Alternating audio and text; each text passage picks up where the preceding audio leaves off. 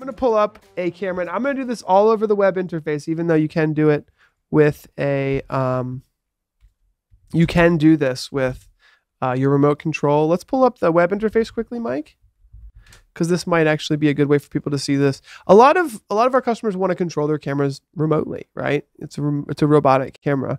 When we go to the control tab, we have the ability to turn auto tracking on, and we have a couple different options for bounding boxes. And so we're going to use the bounding boxes.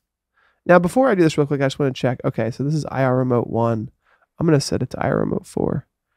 All right, come back to this. In the control tab, sorry about that, Mike. I'm going to turn auto tracking on.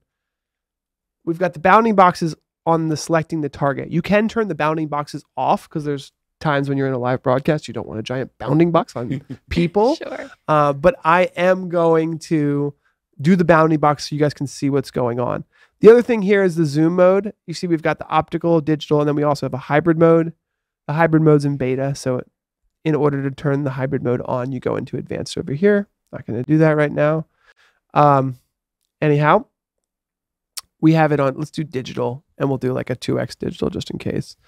All right, motion sync is on. Let's turn auto tracking on. So when we turn auto tracking on, you can see a bounding box around tests right here.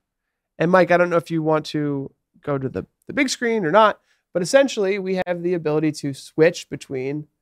See, look at me over here too. Yeah, a little box for me over here, and big box for you, Tess. I think I kind of want to do a little auto tracking. Is that okay with you guys? Yeah, I'm fine with that. Go wild. Track away, buddy. All right, you guys are gonna have to talk because I'm leaving my mic. Okay.